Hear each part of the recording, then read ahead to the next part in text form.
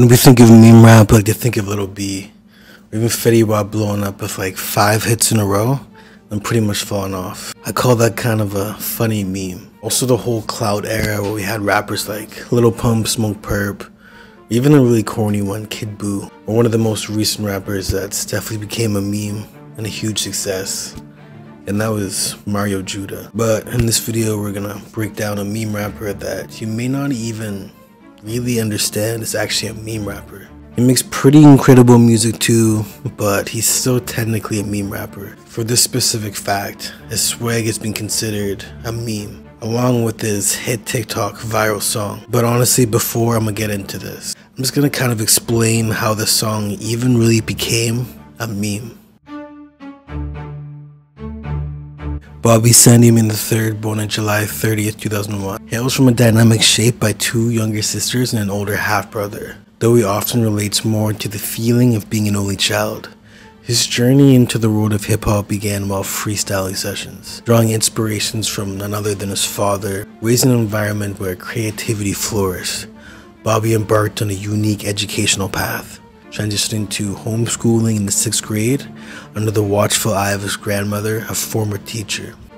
However, the solitude of homeschooling didn't really shield him from the lure of experimentation, and by the time he turned the conventional schooling to the 9th and 10th grades, Bobby ended up finding himself entangled in the grips of substance abuse, particularly Xanax. Reflecting on this period, Bobby recognized the destructive impact of his substance abuse. The solitude and introspection of his adolescent years has also left an incredible mark on Bobby, inspiring the lonely component of his stage persona. Despite the challenges he's faced, Bobby discovered a solace and strength in his writing abilities, a skill that would become instrumental in shaping his artistic identity. Through his journey of self-discovery and creative expression, Bobby emerged as an artist poised to make waves in the world of rap.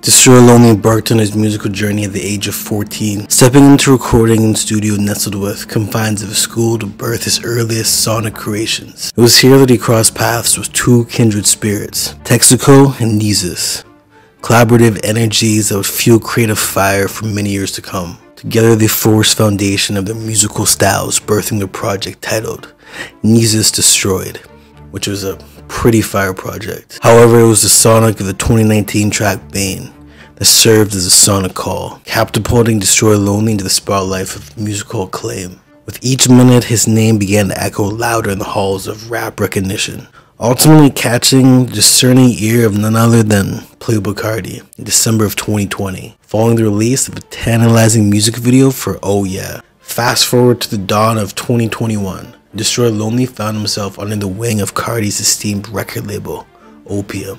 His ascent continued and marked by notable appearances in Carti's music video Sky, alongside an electrifying performance at the Lyrical Lemonade Summer Smash in April of 2022.